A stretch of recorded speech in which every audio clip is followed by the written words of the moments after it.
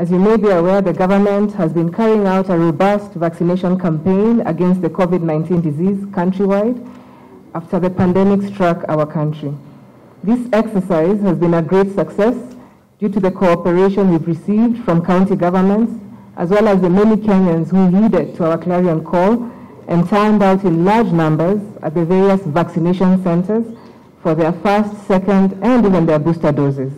We do call on county governments to do all they can to ensure that all vaccines in their facilities are administered.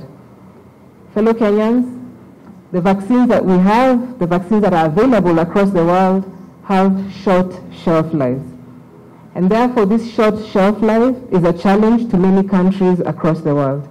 Indeed, expiries of these life-saving supplies have been reported in both developed and developing countries. In Africa, we've seen cases where we've had countries destroy expired vaccines. This includes our neighbors and other countries within the Horn of Africa. Here in Kenya, we at the Ministry of Health are working with county governments and partners to do everything possible to ensure that the vaccine doses we have been utilized before expiry. Measures taken include conducting campaigns, outreaches, timely redistribution of doses from counties with low consumption to those with higher consumption. We received information to the effect that despite our hugely successful campaign that saw on certain days us being able to vaccinate close to 200,000 doses in a day and more than 3 million doses that were administered over a 2-week period, that the country may not be able to utilize all the AstraZeneca doses that are available before expiry. We have reviewed data returns from all the 47 counties across the country. Preliminary reports indicate that close to 840,000 AstraZeneca vaccine doses received through the COVAX facility have expired.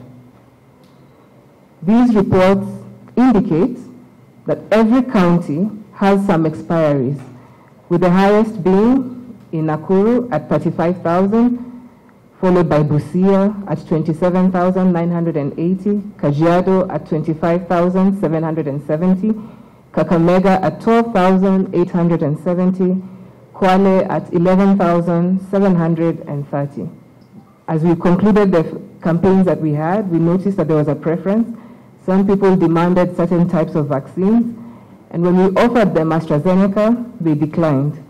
Yet we've always emphasized that all vaccines approved by the World Health Organization are effective in the prevention of severe diseases and also in preventing the need for hospitalization. So going forward, we are instituting the following measures to minimize future potential expiries. 1, henceforth, Kenya shall only accept donation of vaccines whose shelf life is at least 4 months at the time of delivery. 2, we shall work with counties and partners to scale up communication towards demand generation and continuous community mobilization. Number 3, counties must ensure continued prioritization of COVID-19 vaccination and implement measures that ensure utilization of all doses within their jurisdiction.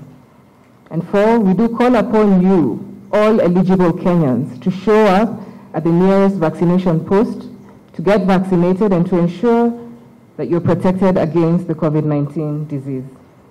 It is also worth noting that we are soon getting into the flu season, which globally has been associated with a spike in COVID-19 infections. The time to get protected from possible risk of infection is now.